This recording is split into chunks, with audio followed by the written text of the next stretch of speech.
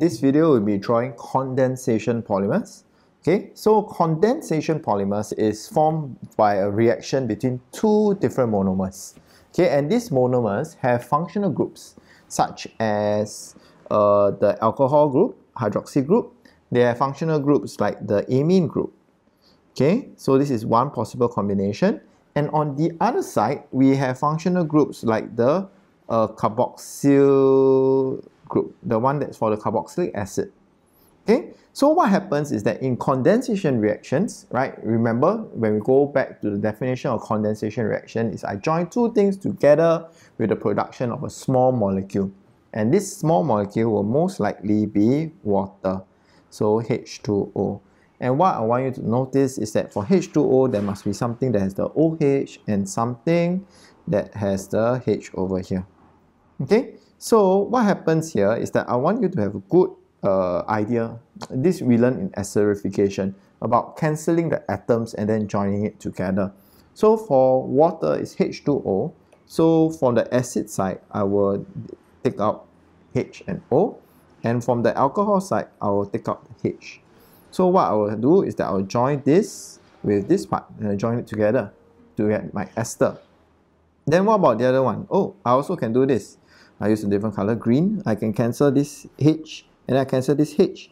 And then this part over here can join with here to form the amide. And later we can see. Okay, so let's take a look.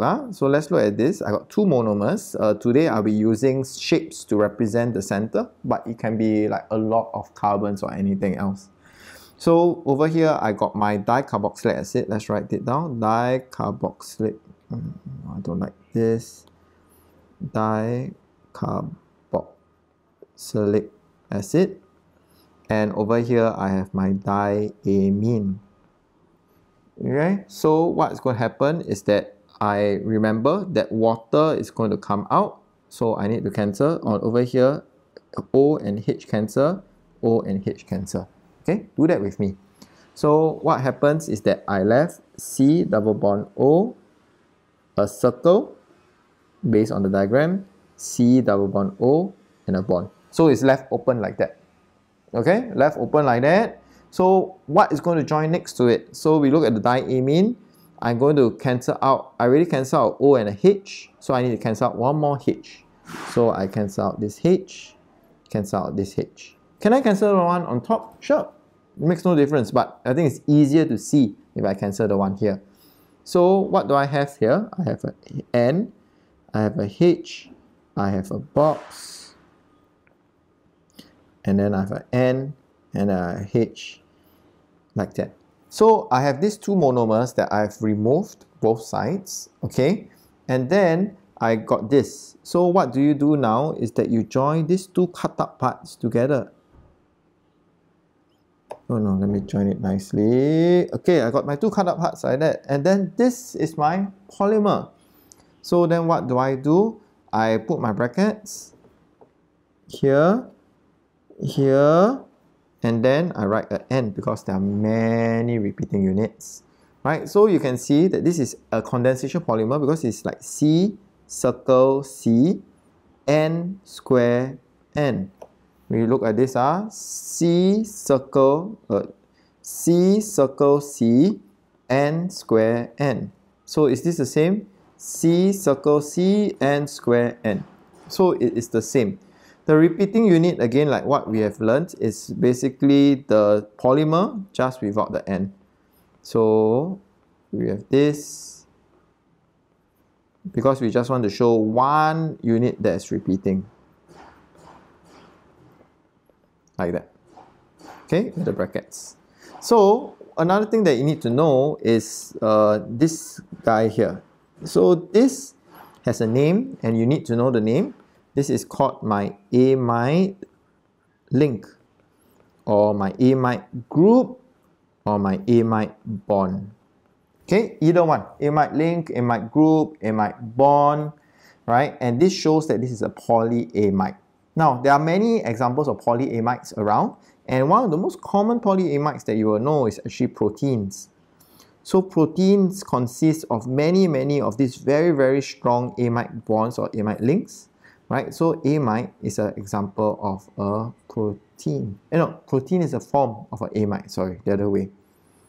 Okay, so I'm given my monomer, I can draw my polymer. Now let's look at the next one. I'm given my polymer, and now I want to draw my monomer. So see, this is the strategy I'm going to teach you. So let's find for a C double bond O. So I look from the left side first. So I found this guy over here, C double bond O. So what I'm going to do is I'm going to cut this, because this is my ester link. Remember my ester group, my ester bond from where you learned. So I'm going to cut this here, and then I'm going to cut my ester bond, cut my ester bond, cut my ester bond, cut my ester bond. So one thing that you should have noticed is that there's a C double bond O circle on one side of the ester bond, and then on the other ester bond I have a circle, square, circle. Right? See this part over here? Yeah, and this one over here. Okay, there's two parts to it. Right? So then these are my two parts to my polymer. So what I'm going to do is I'm going to draw them out first. So C double bond O. Okay, step by step. And then I got my O. So now I need to make a decision. Let's say you didn't remember. Okay, but you know that there's going to be water coming out. So it's either going to be adding a H or adding a OH. So let us think. Have I learned anything that looks like this? Right? Like this. Not in secondary school, right? You have never learned anything like this in secondary school. Maybe higher levels you might learn something like that. Okay, but no, not in secondary school. What about adding a OH like that? Have you learned something that looks like this in secondary school? No, we haven't learned something like this in secondary school. Not in secondary school. But what happens if I add the OH here, like that? Does that work? Yeah, that's a carboxylic acid. So it's on the other side, it's a carboxylic acid. And then I add the OH, then the H I add over here. So this is my dicarboxylic acid. And this one have a special name. This is called a diol, as in di-alcohol. Okay, so I have dicarboxylic acid react with my diol. Is that okay? Okay, let's look at the next example. So again, next example, let me find my ester bond. So I see one ester, almost an ester bond here. I think this is the next one is an O, right? So I cancel this. I cut here. I cut. I cut. I cut. And then I realize, hey, wait, there's something interesting here. I only have repeating units of this style, right? Not two repeating units. So over here, I'll have C double bond O circle, C double bond O, O, and then I have a repeating unit like this. But this one, the repeating unit seems to be very interesting. I only seem to have one repeating unit like that. How come that's the case? Oh, so this is actually a very special case, right? So let's take a look at this repeating unit. So I'm going to convert them into monomer. So I'm going to take what I cut like previously, C double bond O, circle, and then an O. Then I remember, I must add a H2O, right? I must add in a H2O. So what do? One side I add a H, one side I add O. So I think, which side should I add the H? Which side should I add the O? If I add it like this, it looks really strange, right? We have never seen this before. So why not we add the OH on this side, and then I add my H on this side. And then, I got something. This is the monomer. On one side, I have my carboxylic acid group, and on the other side, I have my hydroxy group. Okay, so this one can do a polymerization by itself. Okay, so because it has a carboxylic acid group and then an alcohol group on one side. Now let's look at the next one. I'm given this monomer, and this is of pterylene. And you need to know pterylene. You need to know that this pterylene in your syllabus is a polyester. Polyester is used to make clothes, right? My clothes is cotton, but there are some polyester clothes around, right? So over here, I need to be able to identify that, this is an alcohol, right? And I need to know that, this is a carboxylic acid. So if you have problem interpreting this, let me draw it for you. The alcohol will look something like this. Does this seem more common now? Right? And then the carboxylic acid will look something like that.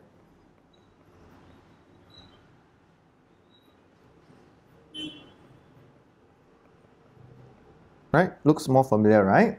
So then remember what I told you, water must come out. So I cancel the H and the O. Sorry. The H and then this one, the H and the O, the H and the O. So what do I have left? I left O, CH2, CH2, O, right? That is going to bond with a C double bond O, and then this weird shape over here that I'm just going to replicate, and then a C double O like that. So I got two of these that I removed the water already. So water has been removed because it's a condensation reaction. And then I would just take this and then join it here. And then because it's a polymer, put N. Right? And then we can see that this is where my ester bond is. So we can see this is going to be a O as a group, a O, a C, a group C, and then next one would be also go back here, a O, and then this O ester group, weird shape, C, and then O. Okay, so that is all for drawing condensation polymer. I hope you get enough practice. All right, see you for the next video. Bye.